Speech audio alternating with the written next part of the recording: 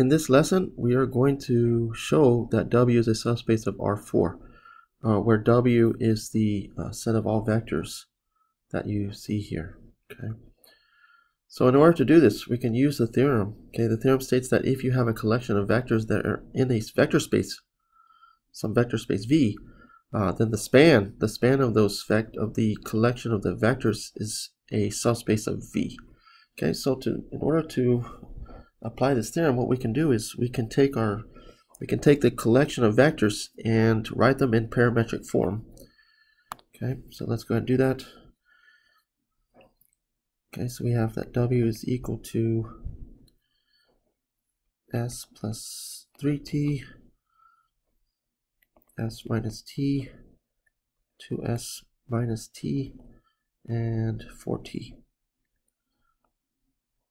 Okay, so again here s and t are real numbers. Okay, so then we can expand this. Okay, we can write this in parametric form.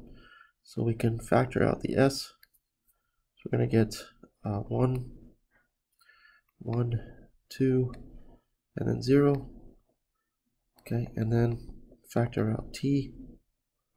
So this is going to be 3 minus 1, negative 1, and 4.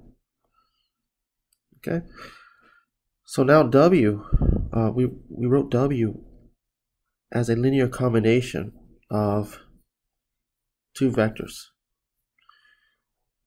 In particular, V1, and we can call this V2. Okay, so this shows, okay, that W, right? W is just S times V1 plus T times V2,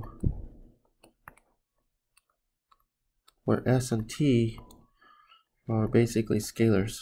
Okay, so this shows, okay, again, this is showing that W, okay, right, W is the set of all vectors in that form, where it can be expressed as a linear combination of V1 and V2.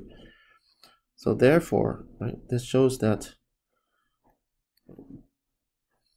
W belongs to the span of V1 and V2. Therefore, we can apply our theorem. Therefore, we can say that W is a subspace of R4.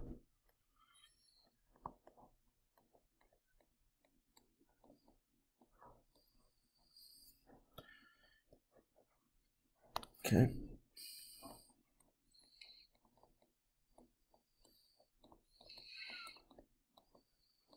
All right, and that's what we want to show. Okay.